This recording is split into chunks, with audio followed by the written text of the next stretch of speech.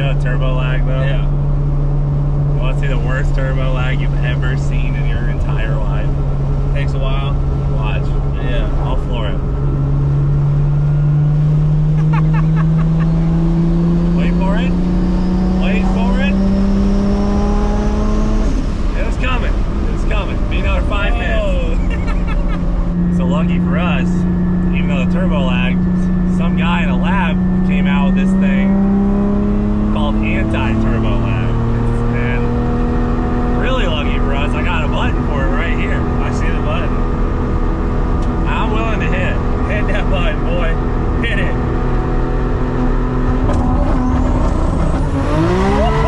Hell yeah, brother. You're on the Cleetus McFarland YouTube channel.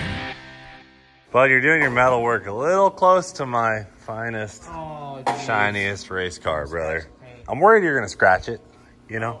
And I don't know what I'll do if you scratch my Supra in broad daylight. All right, guys, the Supra was having some issues at FL2K. You saw that RPM trace in the data log. It looked awful. And I took Paul for a ride the other day. Will you race this one? Is that what you're doing? Nah, it's more of a street car. Okay. Hopefully this thing runs good. It's been running kind of weird. It was kind of doing this shuddering thing where it's like, according to the data log, nothing wrong. All my helicopters are analog, right? No computers. I don't want any computers running my engine, right?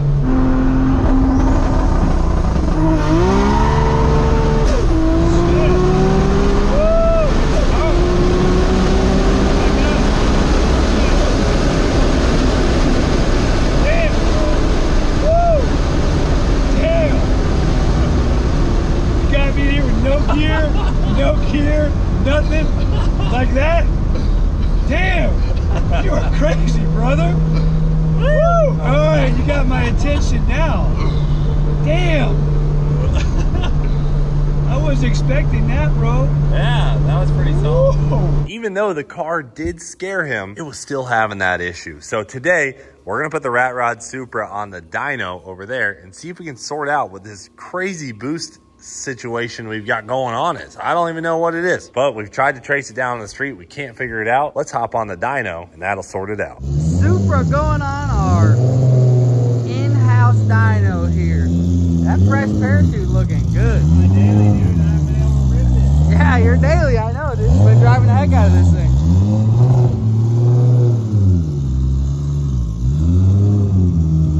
Rat Rod Supra. Smelling like some pure E85. Come on back. Come on back. Oh.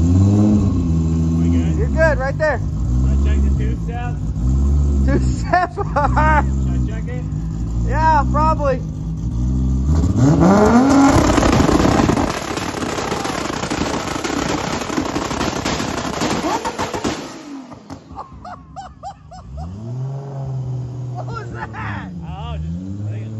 Buddy's off the pedal in it. We try again, make sure it's good. Now I'm actually worried.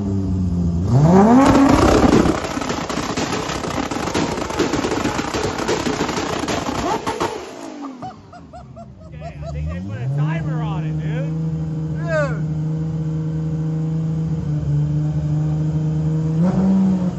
Better give her a minute to idle down. Yeah. I mean, she runs like it's hot. Weird. Real weird. Oh, Victor, don't see that one. Well, I mean, I'm only two-stepping for like 10 seconds. No, yeah. It's making like a pound of boost. Pretty normal, honestly. Ah, 4 straps on the back, huh? Toyota I Supra. don't know what level boost. I think I can do it on level 1,000. 2 or 3 and it should do the should be able to hear it. We'll see. That's what it sounds like. Oh, I heard. So it sounds like when you're headed back to the trailer. When your car goes, it's got me sent. sent back to the I trailer. know, dude. I don't know if I would have had that car. So the only variables are we changed some boost settings and then we put that fuel in it, which that fuel brought the ethanol content up really high because E98. Maybe it just doesn't like that. I don't know. One way to find out. Like a pole. And then we'll add a bunch of normal E85 to it. And maybe Pump E85, let it run, cycle it through, dilute the E90. See what it does. almost E100, dude. E90. Yeah, I know. Yeah, I got an idea. The old dyno, Marlin. Buddy, help us with this misfire, would you? Oh, he's getting a little dusty. We have a serious problem because then it just went away on its own. It's gonna come back on the road. Yeah, load. I want it to do it. We definitely want it to do it so we can figure it out. 2JZ. Yep, still there. It's still there. I mean, we got that much figured out. You ready, brother? Ready? Damn, we've never done a 2J pull in the shop. Well, First? we kind of just did one a second ago. Two-step. Two-step. Well, it's gonna be loud. All right, brother. Traction control off, setting 2. Okay? Setting 2. All right, see it.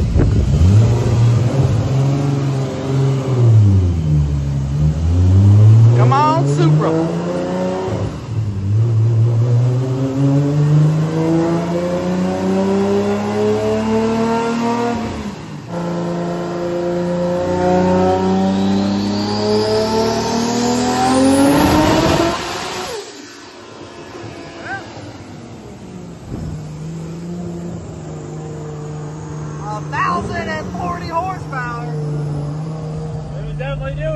Definitely did it, and you still made 1,040 horsepower. Yeah, it's shaking the whole car, man. Golly. All right, well, Yeah. this is good. Yeah, we'll at least have a data log. Let's see what you got, bud. What is that, dude? What is this line? I mean, this RPM curve is the most dramatic I've ever seen in my life. Fuel pressure's dialed, right? Yeah, it's definitely not a fuel pressure issue. I mean, it made 40 pounds of boost. Look how smooth the boost is. The boost is not causing this oscillation. And I mean, I only made it to 7,300 RPM. That's just where the party starts with the Supra. So we got to figure out what the hell's going on, man. Great fuel pressure, great air-fuel ratio. I mean, let's go to the ethanol content. Fuel composition. So it is at 90% ethanol. Which is it? That's pretty high. What's the duty cycle at? No, I'm just saying it's 90% ethanol. Like, yeah. That content's high. The duty cycle's nothing. It's chilling. What occurred before the fuel got added? Anything? No. Nothing. Like, it just doesn't look like anything weird in here. It's got no, like, cam sync issues, nothing like that. Do you have a tune-up from before we changed everything? Like the tune-up from when we rolled over there? I might. That's a good question. Let me save this one. Save everything except for that last part where it stumbled. Leave that part out. Right. Got the old tune? All right, this is the tune from before we went roll racing. Because I just grabbed it and I was like, oh, let me put it on. Let me just save this so I always have the OG tune. Okay. So we'll try this. Yeah, I mean. And hopefully it runs great. That would be the thinking. If it doesn't run great, then it's not in the tune. Because we know it didn't do it with this tune-up.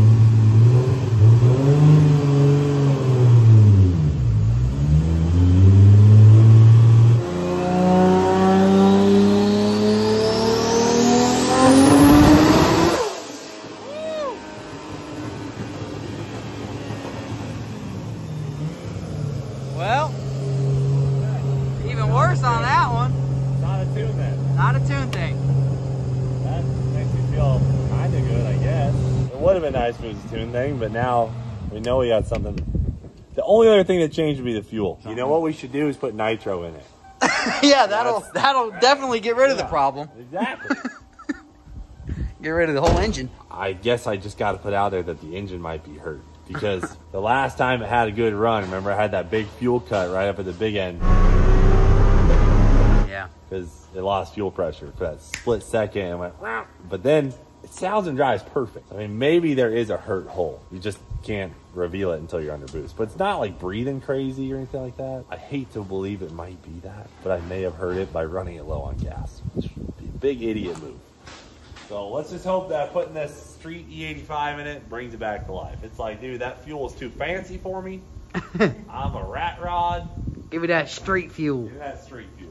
Also, do not believe the torque that this is saying because I just remembered that fifth gear is 1-to-1 on these. I'm in fourth. Ah. So the torque is a little boosted up on this. All right, I'll let it idle now. All right, get it mixed up. E85 only. All right, so we got our street E85 in there. This is a a hope and dream right here. It's Yeah. like we're down to 83% ethanol.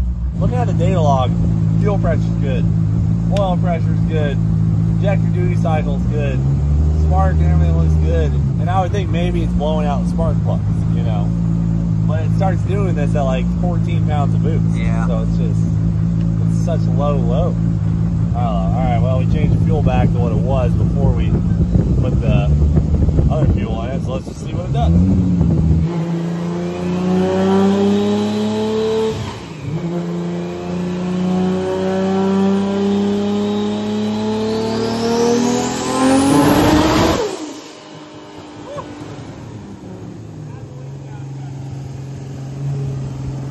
Next step, compression test and leak down. I think the engine's gotta be hurt, dude. Oh man.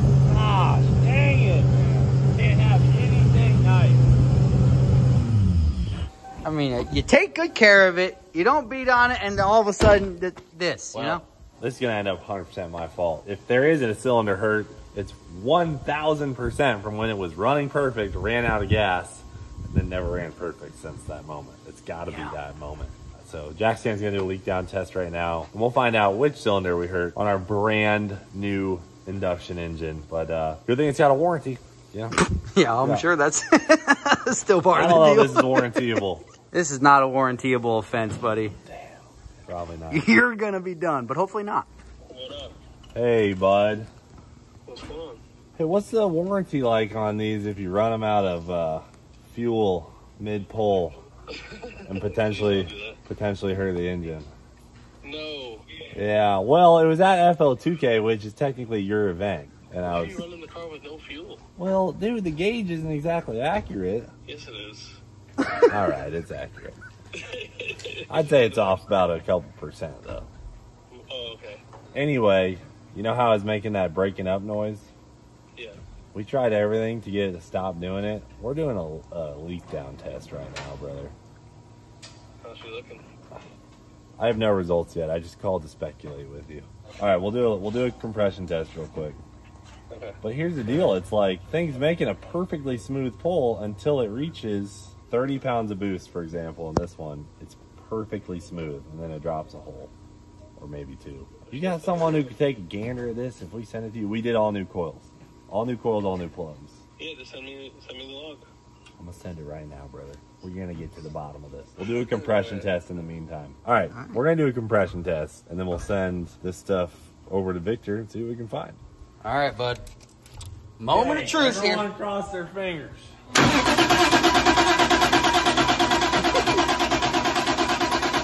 All right. What do we get here? All right. 130. 130.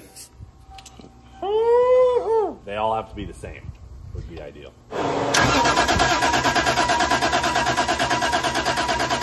All right.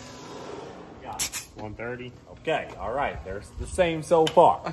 I'm just sitting over here, you know, just with my fingers crossed.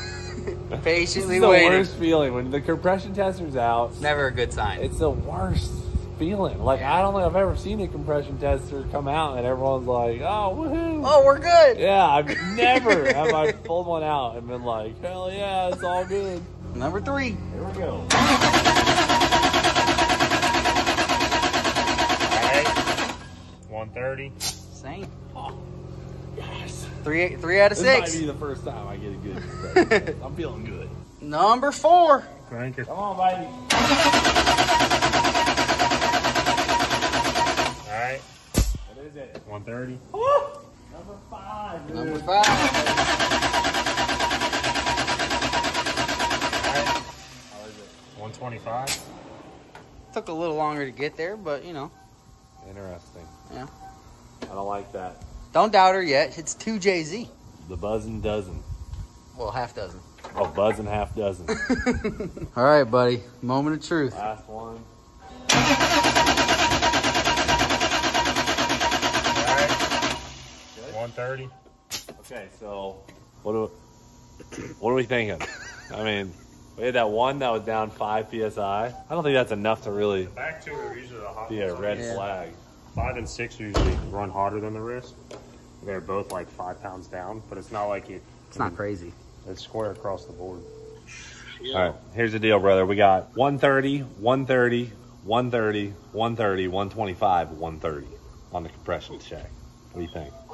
You know, our gauge could read it. It's hot. I mean, that's not bad, and they're all very, very close. Okay. You guys do leak down the track. You guys look at that tune. We'll keep looking over things. You send me Let's the see if log? we can get to the bottom of this. I already emailed it to you, brother. All right, I'm on it. All right, thanks. The mystery of the Rat Rod Supra continues. Induction Performance believes that this is a plug wire situation. Do you think it's a plug wire situation? I don't see how it could be. All right, so guys, we put the Haltech coils back on. We tried our coils, the ones that we pulled off mullet that we knew were good. That didn't fix it. It's not like we took these plug wires off the car and then the issue arose. The issue arose just while we were ripping. So took these off. They look perfect, but we got freshies on there. So let's see what it'll do. Victor said his guys looked at all the logs and everything looks good. So if this doesn't work, Victor's coming to pick it up, hand it over to Ty, make one more pull.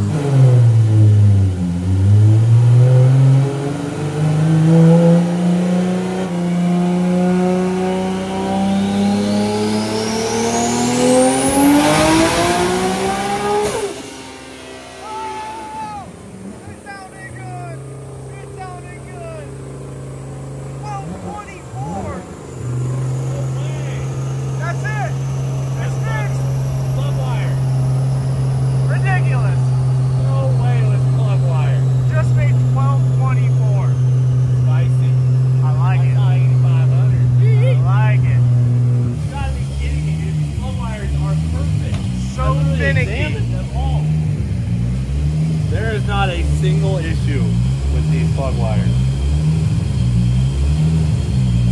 We got to back to back. Maybe they just weren't fancy enough. We need to double verify. Yeah, Supras, man, I don't know. Tried everything but the plug wire. It's just because it needed the compression test. It needed the re-encouragement. All right, well, let me try. I'm going to turn it up to a higher boost, see what it does. See what she'll make. 1224. Spicy. Solid.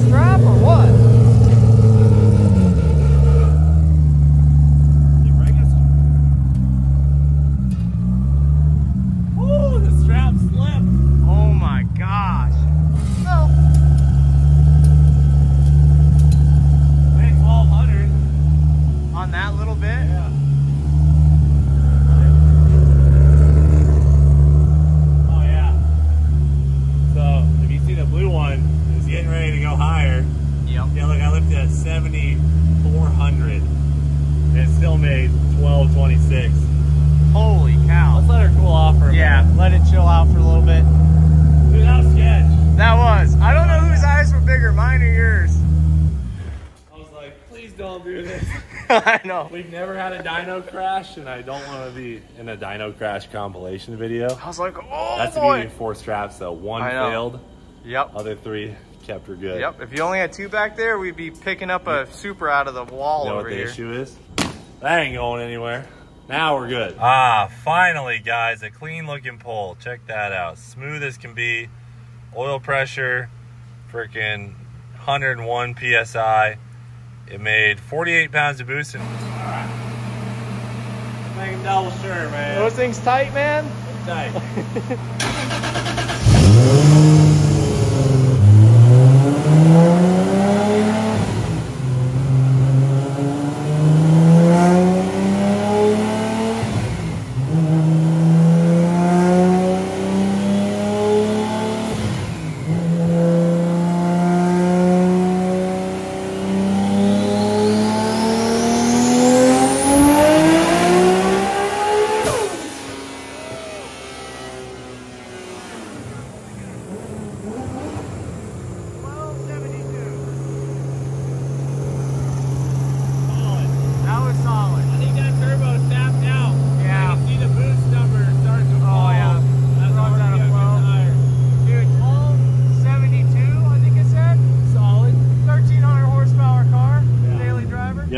car this nice with a paint job this clean. Yeah. You got turbo lag though? Yeah. You want to see the worst turbo lag you've ever seen in your entire life? Takes a while. Watch. We're 3,000 RPM. Typically that's where like you could pretty easily slow up. Yeah. I'll floor it. Wait for it. Wait for it. It was coming. It was coming. Be another 5 minutes. So lucky for us, even though the turbo lagged, some guy in a lab came out with this thing called anti-turbo lag. And really lucky for us, I got a button for it right here. I see the button. I'm willing to hit. Hit that button, boy. Hit it.